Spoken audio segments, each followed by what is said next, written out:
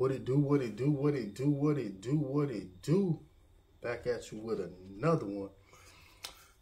So today, I want to talk about Golden State not signing Dwight, right? That was my original idea for the video, but then that made me think about something. It made me think about why it ain't really no excuse me. Why there ain't really no vets in the league for real like that, right? So I'm gonna start off with the Dwight thing, right? I feel like I don't understand how they I don't understand them not signing him. You know what I'm saying? I don't see them having 12 guys better than Dwight.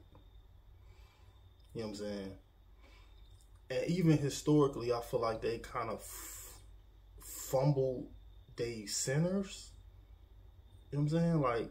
They had JaVale. They kind of just let him go. They want to chip with him. They just kind of let him walk. Then, boom, he go to the Lakers, won another chip. You know what I'm saying? So, they let big fella go. I cannot think of his name right now. The one they drafted when they was bad, then they drafted him, young fella. They let him go to the Pistons. You know what I'm saying? They basically chose. It felt like they chose Poole over him, but then they got rid of Poole. So, you know what I'm saying? I just feel like Golden State kind of has fumbled big men a little bit. Pause. Right? So I understand that. But then it made me think well, it just seemed like there's really no vets in the league for real like that. You know what I'm saying? A guy who was, might be better than their current role, that can help the young guys out. You know what I'm saying? Outside of UD and Miami, there's really no vets. But I feel like that helps with the development of the next generation.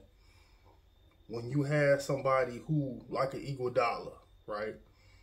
Who was star on the cusp of being a star, but then kind of took a lesser role and then just kind of fit in, right? He just kind of was they Switch Army knife type guy, right? You know what I'm saying? I feel like more teams need those type of players. You know what I'm saying? It helps the development of the next era. You know what I'm saying? Having that vet there, it helps. You know what I'm saying? I feel like pretty much all good teams got dynasty-ish teams. Or consistently good teams always have prime players, veteran players, and some young players. You know what I'm saying? And I feel like the league just super young. Super young. And I feel like that's the imbalance that it need to correct. And there's plenty good vets out there that's not even in the league. You know what I'm saying? Now, as far as Dwight go as being that vet, I think sometimes maybe his on-court demeanor has kind of stained people's perception of him.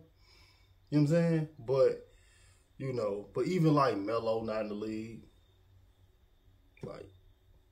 it's not 450 dudes better than Melo. Definitely. If you got a number, and that's another thing about a vet, right? Melo has been a number one guy for pretty much his whole career.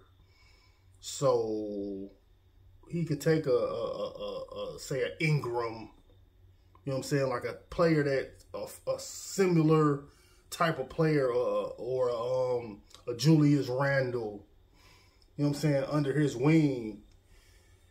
And he can learn something. You know what I'm saying?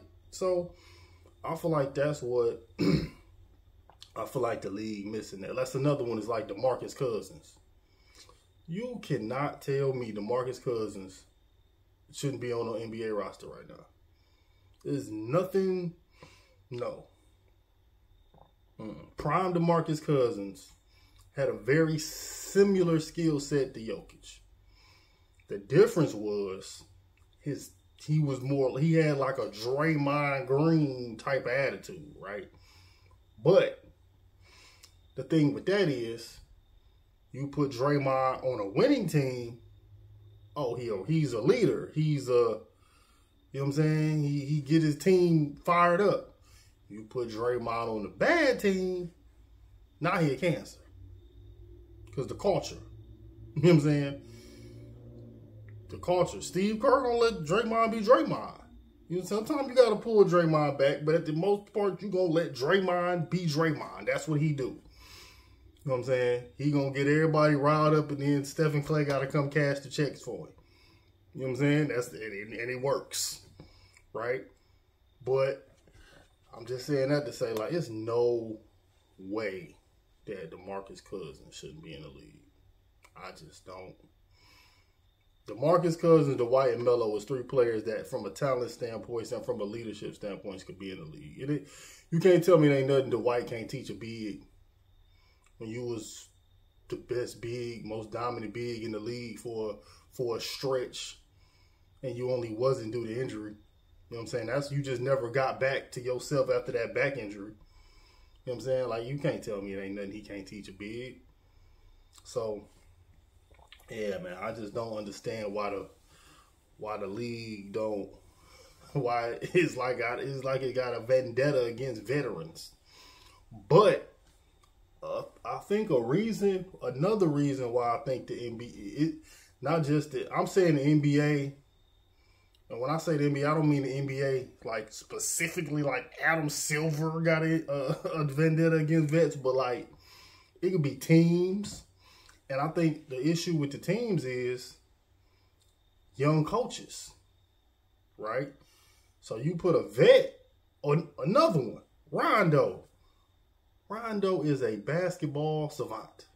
He got one of the highest basketball IQs in NBA history. There's nothing you cannot tell me he can't be on the roster helping some young guard. In a point guard driven, small ball guard heavy league, you cannot tell me it ain't nothing that Rondo can't be teaching some young guard. It's not, you can't tell me that. And you can't tell me he ain't good enough to still be in the league. Come on, Rondo one of them dudes that can just hoop forever. Just, you know what I'm saying? Some people got that timelessness to them where they can just hoop forever. Like, you know what I'm saying? But what I think it comes to is that the league is younger from a player perspective, right? The league is younger from a coaching perspective. And them old vets now, you can't just tell me anything, right? I've been here before. You know what I mean? So I think being challenged from a player and coaching standpoint makes everybody better, right? But I think part of the reason why there's no vets is because these young coaches don't want to be challenged. You know what I'm saying? But it's like with conflict, your relationship grow, and with that growth comes respect. You know what I'm saying? Like sometimes you might need, like even if you look at like Spoelstra and Jimmy when they butted heads and UD had to come in there and like break it up. Well, I think UD was really trying to fight Butler, but that they grew, they cool, they good, right? A little conflict, all right. Sometimes this is a competitive sport. It's a competitive, emotional sport. Sometimes it's gonna be conflict. You know what I'm saying? But after that, you sit down as grown men, you have a conversation, you talk about it, and you grow. Because as long as everybody wants the same thing, it ain't, you know what I'm saying? It can be figured out. Everybody, if it's all about we want to win, we just got a difference of opinion on what's the best way for us to do that, then we can meet in the middle. You know what I'm saying? And I think a lot of these young coaches don't want that smoke with these vets, because you know what I'm saying. You got to think like it's like the old school culture versus the new school. You know what I'm saying? Old school was that, like, you know what I'm saying. They don't want to deal with like a stack on the type demeanor on the bench. You know what I'm saying? Like somebody you can't just tell anything. Like, no, can't just tell me anything, right? Or if the coach say something, the player got an opinion. You know what I'm saying? So, yeah, that's what I think, man. I think it's something with these. They don't want them vets around, man. They trying to just turn the page, man. They trying to create a whole new culture or cultureless NBA. You know what I'm saying? So, you know, I'm gonna leave it at that. I'm gonna see y'all on the next one. Peace.